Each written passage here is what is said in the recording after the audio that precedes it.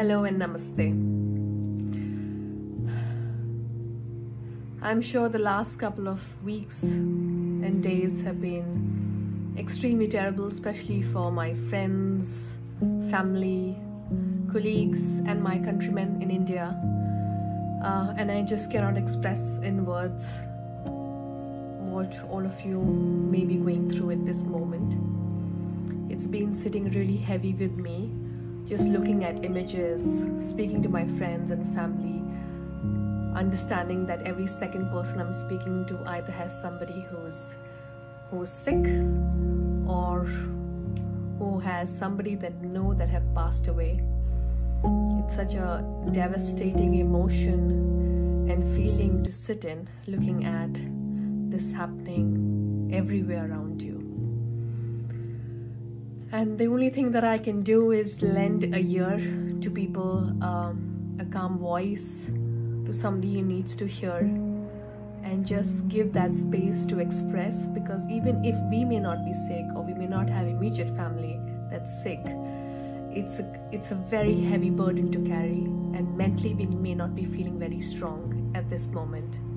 And I just want to say that it's okay. It's okay not to feel strong. It's okay to feel tired. It's been many months. And that to allow ourselves to feel weak, to allow ourselves to just fall down on our knees, to pray, to need a shoulder to cry on.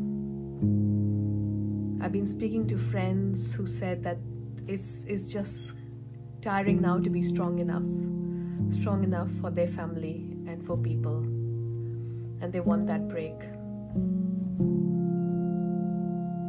Just notice what's present for you. And often when things are crazy, things are not positive, and we hear so much of news about negativity, we often see more of that in our lives, and we start imagining the worst.